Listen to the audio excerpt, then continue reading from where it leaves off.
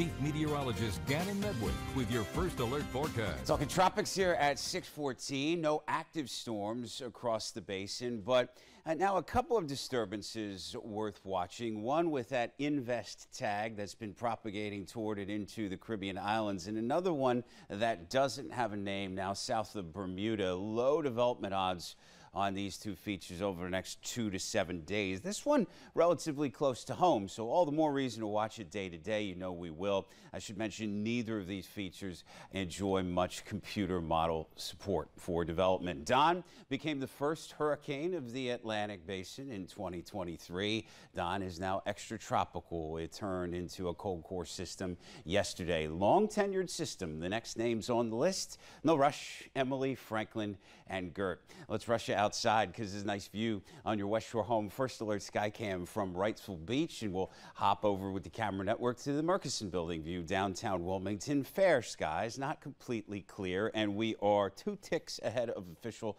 sunrise time in Wilmington. 77 degrees over a 75 dew point already gives just the slightest bit of a heat index. Heat index going to become much more relevant later today and this week, and I'll spend some time talking about those metrics momentarily. Just to confirm, everybody in the 70s this morning. It's not just a Wilmington thing, and your radar scan free and clear of showers and thunderstorms. An important item to note if you're just about to step outside. No major storm systems traipsing through the eastern U.S., although as a disturbance tracks through the mid-Atlantic, there is a severe thunderstorm risk outlook zone or two from our friends at the National Weather Service Storm Prediction Center. So be watching the radar just to our north. We just have a kind of a general stray thunderstorm contour for us. Orioles having a good season. Phillies trying to get back in the win column against them today.